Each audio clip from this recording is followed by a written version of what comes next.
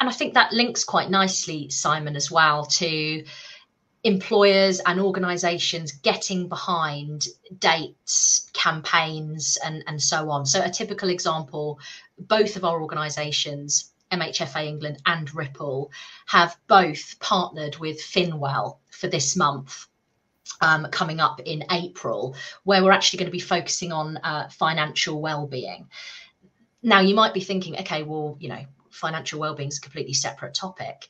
Actually, the link between somebody's financial well-being and mental health, the link between people experiencing suicidal thoughts and their financial well-being is absolutely enormous.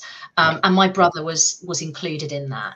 So I think it's important also to get behind these events, these days that people are putting on, not just on the days and the months themselves, actually, but all year round, and having a focus on all of these different areas to upskill our workforce in these new topics.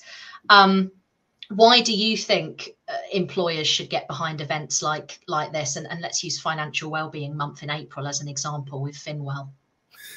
I think it's that classic bit, isn't it? And you know, absolutely delighted to be working with you and FinWELL around that. And like you know, a friend who, you know, it was debt and finance that they died by suicide, and yeah.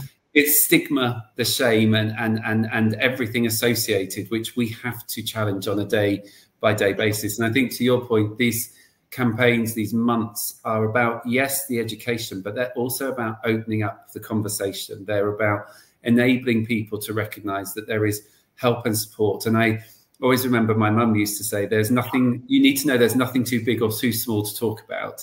You know, it may feel too small to be insignificant. It may feel so big that it can't possibly be talked about. But actually, you know, that's the culture we've got to create, isn't it? Because if it feels distressing, then we need help, however small or big it might seem. And I think workplaces can really help create that culture by getting behind and supporting campaigns and events and using it as an impetus for an ongoing conversation. And sometimes people say it's a tick box exercise. And I guess I want to say it starts somewhere. And if a tick box exercise is where it feels that it will build momentum, people will build confidence, they'll recognize that that people want and value those sorts of opportunities. So the important bit, you know, again, feeling as though it goes right back, is we mustn't only focus on days. We mustn't only have some training. We mustn't, and it has to be combined with, the flexible working. It has to be combined with that sense of psychological safety, inclusion, and belonging.